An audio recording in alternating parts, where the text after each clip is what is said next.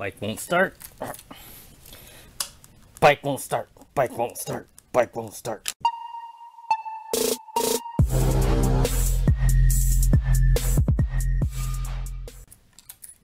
So you guys watched my video last week about how my SV was dead, and when you push the starter it does nothing. There's no clicking noise, no buzzing noise, nothing. It's not the same as when you have low battery where everything's buzzing.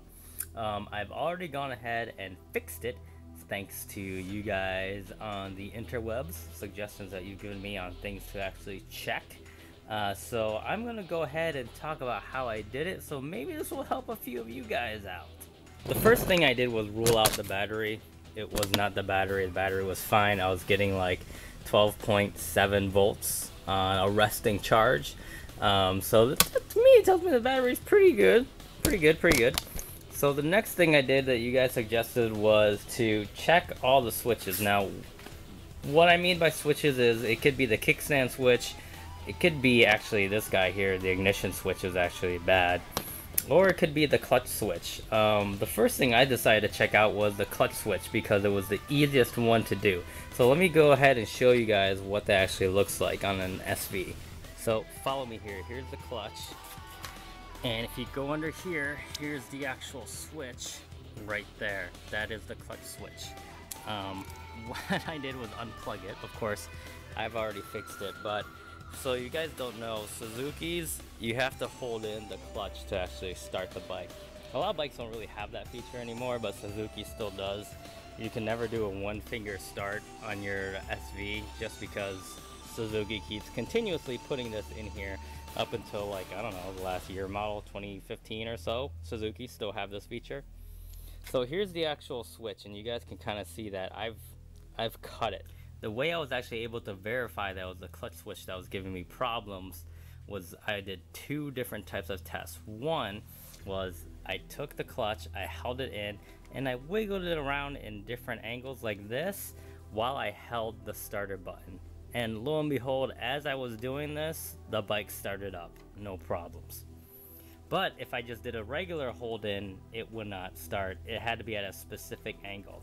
And that told me something that was wonky here. Step 2 of what I actually did to confirm that was, one, unplug this actual harness that was the clutch switch from the actual bike. And then take a paper clip like this.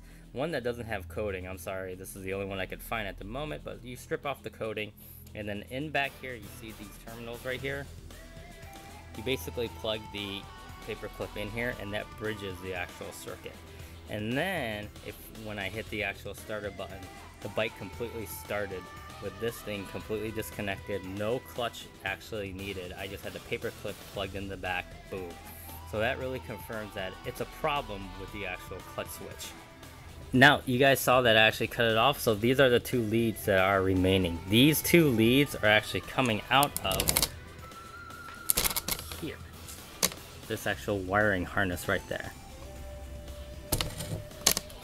And what I'm going to do now is to actually bypass the clutch switch altogether. I want to mention this real quick before anyone does this on their SV or any other bike that they have. I only know for SVs that are 1999 to 2002, I believe, are the only ones that you can really do this without having to do any extra work. And what I mean by this is these bikes are carbed, so there's no actual computer controlling the fuel delivery system.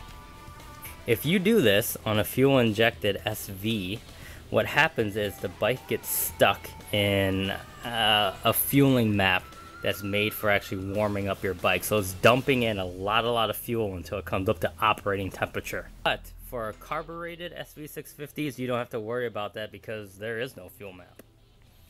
Here's the fix right here, guys. Once this is done, and I know I should probably do this a better way, all you have to do is go ahead and twist these cables together.